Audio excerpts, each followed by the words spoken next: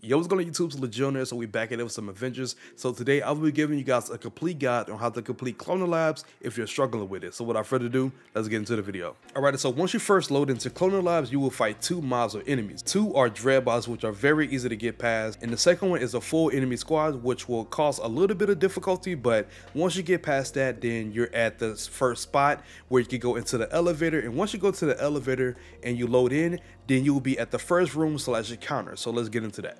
So once you have loaded into the first room / encounter, this encounter is not hard at all. It's really simple and easy, especially if you've been playing Avengers for a while. You already know how this works. So if you don't, you basically, someone has to stand on the top with the consoles. There are 4 of them, and you can only hit one at a time. So once the person hits the first console, it will basically bring up a little box holding someone inside, and you have to hit the little consoles on 4 different sides in that one little area. Once you do that, then that will be complete, and you have to do that 4 different times. Then once you do that, you're pretty much done with the room. That's literally it. That's all you have to do. Once you do that, all the enemies will disappear, and then the elevator will open up. So once you have done with that, then you'll be loaded into the second room, which basically is the path that's holding you back from actually getting into Cloner Labs. So let's get into that. Alright, so once you're loaded into the second area, I will state this now: if you have no communication with your team, this will be very difficult. But if you do have communication, I will state that this will be very easy and a breeze for you. So once you load in, there are 3 consoles labeled A, B, and C. So I will be stating that for the rest of this explanation. So there are 2 people that will be on A and B on the left and right side. Whoever's the strongest will go to C. They'll be at the bottom by themselves. And the last person will actually be defending A and B from the hackers. So they will have a very important role once we get into the next part. Once everyone is in position on their consoles, you can step on them, and once you step on them, they will turn blue once they're ready. Once they're blue, there will be enemies and hackers that spawn as well. There will be hackers on A and B, and there will be a hacker on C. Once the person up top is defeating the hackers and the person at the bottom on C defeats their hacker, then the people on A and B will meet on the second floor along with C. Then you will see 3 paths that you have to step on at the same time. Once you step on these paths at the same time, then that will be the full encounter complete right there.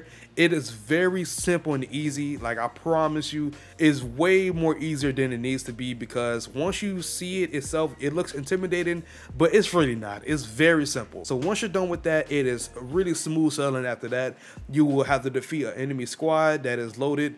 Once you defeat them, that's pretty much it. You go into the elevator, then you get to the final encounter with MODOK. So when it comes to the MODOK boss fight, I have to say, the people I ran with really knew what they were doing, so we pretty much just steamrolled through MODOK, the boss fight itself, like it wasn't nothing. But there are some mechanics I saw once we were fighting him. Now there's a mechanic where he actually blocks all the damage that he takes for a certain amount of seconds, but after that, he pretty much takes a lot of damage, and you know, he's pretty much dead after that.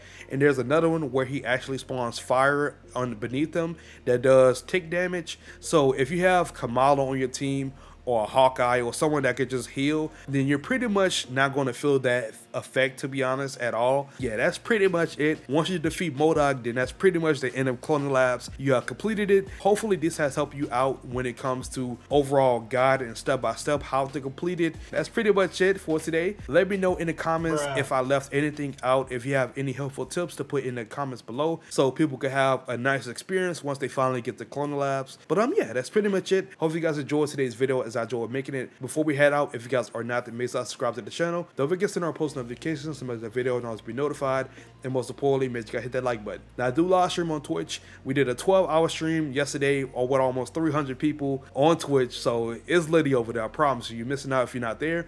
But yeah, I'm gone. Peace.